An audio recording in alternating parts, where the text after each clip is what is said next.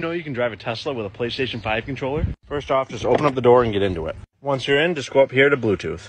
Click the button on the PlayStation controller. You'll see it blinking. Come out here, set the controller right there to pair. Once it's paired, it'll stop blinking. And just come out of the car, shut the door with the key. Stand back here, and when you click this right here, the car's gonna go forward.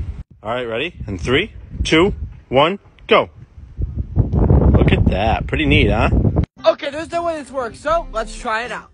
Okay, so he said put on for 3 seconds and it should start to flash, so there you go, it'll start flashing right now, so now let's try it out. Okay, so I'm kind of scared to do this, but let's test it out. 3, 2, 1, go, go, go! Ah, stop!